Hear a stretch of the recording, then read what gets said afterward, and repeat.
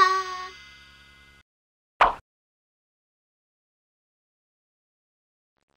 Hi kids, I'm Zookeeper Zipp, and this is our awesome dinosaur show.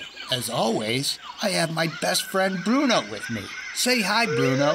Hi, Bruno. Today's dinosaur is super cool. It's a pterodactyl. Let's use the time simulator and see how cool they look. He's got wings. He does, Bruno, just like you. The pterodactyl wasn't actually a dinosaur. It was a pterosaur. The pterodactyl was a quadruped. 4 feet. That's right, Bruno. They walked on 4 feet, like bats. Pterodactyl means winged finger. They lived in the late Triassic period. Fossils were found in Africa and Europe.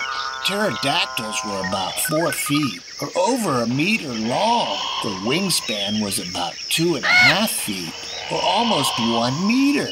They glided through the air at around 60 miles per hour, or 96 kilometers per hour. Weighed about 10 pounds. The pterodactyls were carnivores. Brock eats meat. That's right, Bruno. They probably ate some fruits as well. Pterodactyls have extended beak for... Brock, the T-Rex Zip. He found us. Brock, uh-oh. Let's get out of here, Bruno.